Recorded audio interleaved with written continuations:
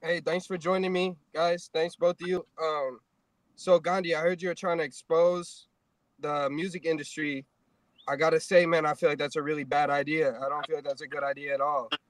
Yo, funny you should say that because I just realized that some people hit me up once I said I was gonna expose people and name people in the industry. Um, they said that's not a good idea because people are gonna come after me. And so I realized like I'm not gonna name names in the industry because that puts my career at risk. I'm not brave enough to attack people in power, so I'm Sure. gonna talk bad about rappers and people in the media and people on Instagram. It's much easier for me to talk bad about them because they don't have the same kind of power, you know. As a rapper, my job isn't really to teach people or inform them, especially not in hip hop. We don't do that. My job is to like promote negativity and make people feel bad so that they buy more stuff. If you're not promoting negativity and getting young white kids to try drugs for the first time, then your album's gonna flop. It's not gonna sell. No one's gonna want to listen to that shit.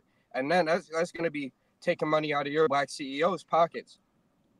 Well, so my black CEO, he actually told me I could say whatever I want, but I told him, listen, like I'm not gonna do that because why would I get canceled and have to deal with all these problems? Like I already got a bunch of threatening emails because I said I was gonna name names. Like I don't want something to happen to me just because I talked about Elliot Grange, who's the head of 4K Entertainment, who received a $2 million um, donation from the Department of Defense to fund 6ix9ine's music video and his come up. And then after that happened, he signed Ice Spice, who had a organic rise to fame. We're not going to talk about Elliot Grange and how he does things like that, in accordance with the different media companies. And then we're not going to talk about his dad, Lucian Grange, who's the head of Universal Music Group, which is the number one company music label in the country.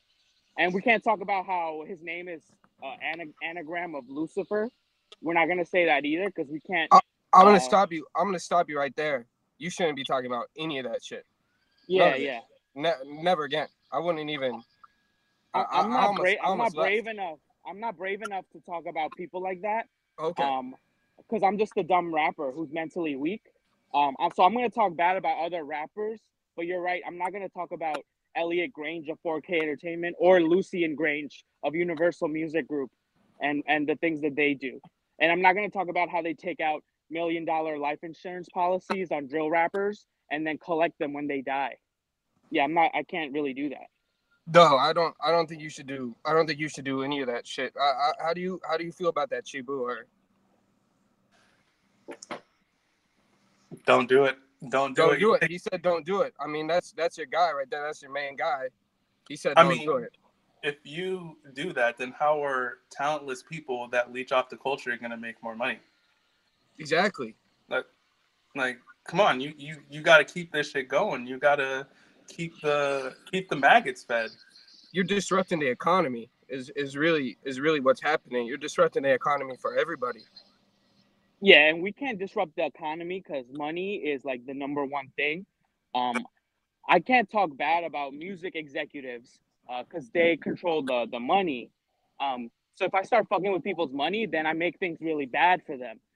But if I don't do that and I just talk bad about other rappers and I talk bad about social media and I talk bad about other people with no power, then I'm good as long as I'm not threatening the people with power and their money.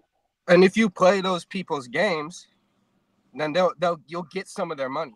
They'll give you some of their Yeah, money to just they yeah. already Some have the And blueprint. it's free money. It's not even like it comes with attachments or strings or anything like that. Exactly. Yeah. I mean, it's free money. An advance is just free money. I mean, you're right because I'm thinking about the rappers I look up to, who have a lot of money because that's all that matters. Is like for example Drake.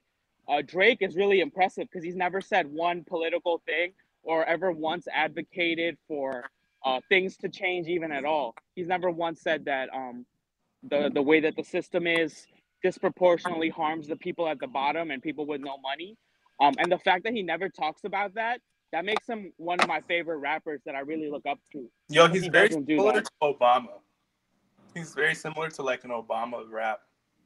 I would say. It's Right, Drake right. and Drake and Obama. I mean, they're the two. They're the blueprint, bro. They're at the top. You know what I mean? Yeah, That's, one of the things, yeah, that was based about Obama was, he said, oh, I'm not gonna put the black community ahead of all of the Americans, and that's what Drake is doing too. So Exactly. Yeah. both of those guys, I really look up to them because they put the dollar ahead of anything else. Why would Yeah, you advocate for somebody who's not in a position to advocate for you? Also, you know what I mean? What power do they? I advocate for people who are on the bottom. What do I get in return? You know what I mean? yeah, yo, you guys are really making me feel better about how I chose not to name anybody in the music industry because I'm a rapper, which means I'm mad pussy and scared of people with real power. Since I'm a pussy rapper, I'm gonna just go after other people, other rappers. Most likely, I'll diss other women because I'm a pussy rapper before I ever talk bad about anyone in power, especially in the music industry. And could we bring it back? Just run it back. Who are we not gonna name? Let's just get some of the names out that we don't want to name, that we don't want to talk about, just so we know. Yeah, so we're not gonna talk about Lucien Grange, who got government money to fund 6ix9ine's music career, and then later on went on to sign Ice Spice. We're not gonna talk about his dad, Lucien Grange, who's the head of Universal Music Group. We're not gonna talk about local New York underground rappers either, because they basically have the same handlers. That's why you see rappers from New York get 2 to 3 months of fame and nobody listens to their music, and then they get an HBO Max show the next week, or they get a cooking show on Vice, or they give them some other TV show or media that has nothing to do with music, because clearly they were just implanted by one of their handlers. But we can't talk about that, even though it's very obvious. As rappers, our goal is to be pussy and scared and never talk about what's really going on. You know. I think we should just keep it as ignorant as possible, because that's what's popping. And Yeah. I think maybe you should apologize for even saying you're gonna name names, even though you didn't name Yeah. any names. I think maybe you should be like, I'm sorry, guys. I was off my meds. You should probably say you were off your meds. Thank you, bro. Yeah, No I want problem. to say, me, Big Baby Gandhi, I want to sincerely apologize for saying that I was going to name any music industry executives in power who control the platforms of propaganda. Because as a pussy rapper, my goal isn't to do that. I'm here to spread negativity and tell people that engaging in self-destructive behavior is authentic. Um, it's my bad for implying that I'm supposed to be anything more than that. And it's also my fault for saying that anyone in the music industry is exploited because that's not what's happening. Because it's just, that's, that's not well, what's happening. actually, yeah. As a black CEO, I can tell you that's not what's happening at all. Yeah. Artists aren't getting exploited. They just signed a deal, and it's like it's not as if the deal is hard to read or understand or is put in a bunch of legalese language or anything. They signed the deal, and the deal is the deal, and they signed it. So that's what it is. It's fair. It's fair. And it's what happens in a market. If you're an ignorant rapper, you shouldn't be reading your deals because that's inauthentic. You should just stay ignorant. Look at the money. Look at how much money you're gonna get. Ignore all the like in perpetuity nonsense on there because you're an ignorant rapper. So you should just be like, all right, give me that check, and that's more authentic that way. So Yeah, it's not they're Yeah. not being photo exploited at op. all. They're just being real. Yeah, and just make sure you get a photo op when you sign the deal. That's the most important Yeah. part. Not reading it. Yeah, I remember that they told me that I should also try to do a dance. They told me that if I'm gonna go to a label meeting, if I want to impress them, I should get on top of the table and start dancing, start doing like my little Harlem Shake. I got a couple moves that I can do, and the better I dance for them, even though I'm just a rapper, the better I dance and kind of jive for them, the more likely I'll get a contract. So that's really what I should do. Yeah, and I should It's worked apologize for too. so many rappers. I mean, like I said, there's just a clear blueprint for you to follow, and we should just be on that, because that's how we get to the money. So yeah, on the table, dancing, throwing your hat in the air and shit. That's what they like. That's what they want to see from you. They don't want to see you read it. They don't want to see you pouring over the contract. Yeah, and you want to dance, so you get that advance as high as possible, right? Because you don't believe in yourself, so you want that money up front, because you don't care about what happens to your catalog and your intellectual property after. Like that doesn't matter to you. You need the money now, so make sure you get that advance as high as you can and dance for those white executives. Hey, we can't say that those executives are any one group of people. We can't say that. But they're gonna cancel me. No. I mean, we don't want the people in power to come after us. So yeah, you're right. You're right. There are definitely black executives that you can dance for as well. Yeah. There's executives of all races that would love to see you dancing and jiving on the table. Yeah. And it's just true. I can name 50 races of executives that would love nothing more than for you to just dance for them and swing your chains around on the table. Yeah. So my chains are fake. But I like to lie on records so that people think I'm cooler than I really am. And I want to perpetrate falsehoods, because that's what you're supposed to do as a pussy rapper like me. So since I'm a pussy rapper, I'm not gonna say anything about the music executives that run propaganda. What I am gonna do though is I'm gonna spread negative images and talk bad about people in my own community. That's who I'm gonna go at, because I'm just a pussy rapper. When I turn on a rap song, personally, if I heard them say my chains cost $60, I got them at a JCPenney, I'm turning that shit off, because I want to hear that the chain costs more than my rent, more than double, more than triple even my rent, because that's what makes me feel powerful. When I listen to someone lie and brag about how much money they have, that makes me feel like I have a lot of money. Yeah. Absolutely. And you want to, continue lying about having the money, so then you can get the money. And when you get the money, you definitely want to spend it on depreciating assets like diamonds and cars. Definitely don't talk about investing in stocks. Don't talk about real estate. Don't talk about crypto. That shit is lame and for nerds. I don't want to hear that again. Yeah, no, my job is to be a pussy rapper, so I'm never going to tell people to invest in alternative currencies while we have record inflation, which means the value of the dollar is going down. So it would only be the smart thing to do to invest in other things such as land, crypto, stocks, and bonds. I'm never going to talk about that because I'm a pussy rapper. So I'm going to tell people to spend their money frivolously on things they don't need so they could prove they're a real man or just valid in general. Because I'm from the hood, right? So it's to me, you're more valid if you have money. But if you have like morals or beliefs that you really believe in, that doesn't make you valid. So I really agree with what you said, bro. Yeah. If you're worried about inflation and the value of the dollar and shit like that, when you're in those label meetings, just be like, yo, did you account for inflation in this contract? And they're going to be like, yeah, of course. So you don't have to worry about that shit because the execs, they already took care of it for you. So. Yeah, and I'm not reading the contract, bro, because I'm real. I'm a real dude.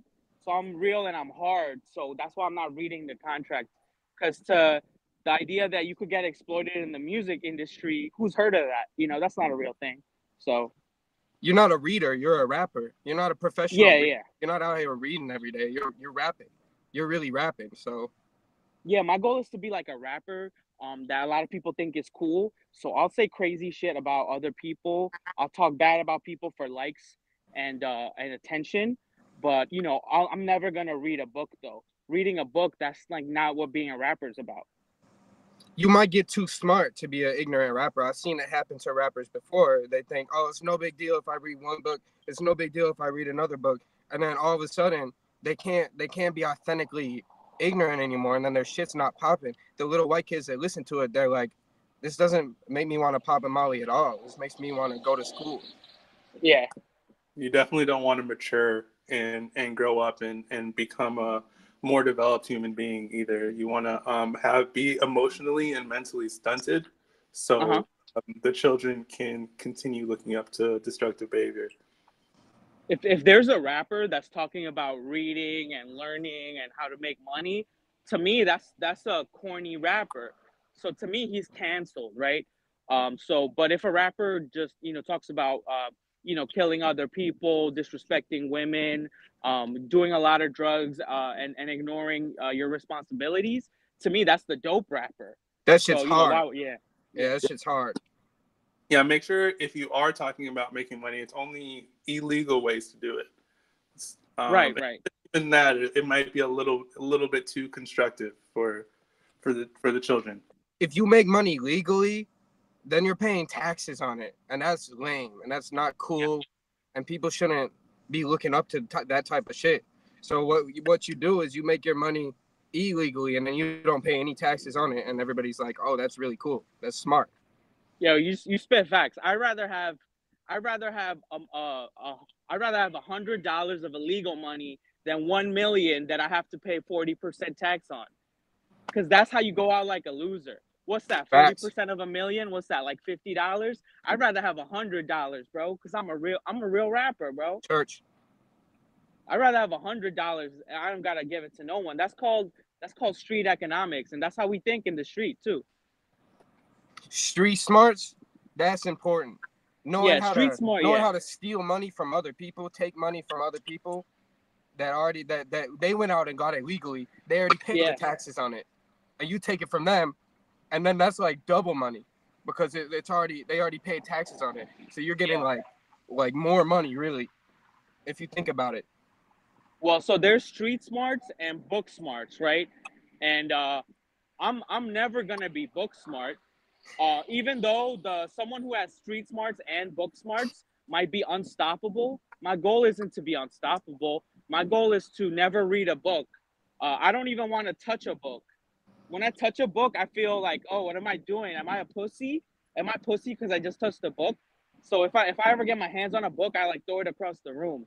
And it's more important to me to have street smarts, than to have book smarts. Yeah, don't read books. Definitely don't read articles. Try not to even read the headlines of the article. But if you do read the headline, definitely don't open the article and read the whole thing, because that might poison your mind with facts and different viewpoints. And it might just get easy. It might get in the way of your bars and your writing process. What is a book, right? It's paper. So if you're going to be touching paper, then why wouldn't you be touching money? And what's an article? That's a book that's online. So now you're not only are you touching paper that's not even money, you're touching fake paper when you could be touching real money. Yeah. So how is somebody who doesn't have real paper telling me I need to read a book? I'm not the one that needs to read a book. You're the one that needs to read a book. You know what I mean? I'll read a book if it's printed on money. Why is it printed on paper and not printed on money? If money's paper, why isn't your book printed on money? It's printed on paper because you're broke. That's why you're reading and writing books all day. Yeah, these nerds out here reading books and they never touch real paper. That's just facts. I feel sorry for them, bro. Yeah, you want to cut? I feel like this is actually good. Yeah, it was good. I'm just stopping so they're shorter videos, right? So we can upload them quicker. But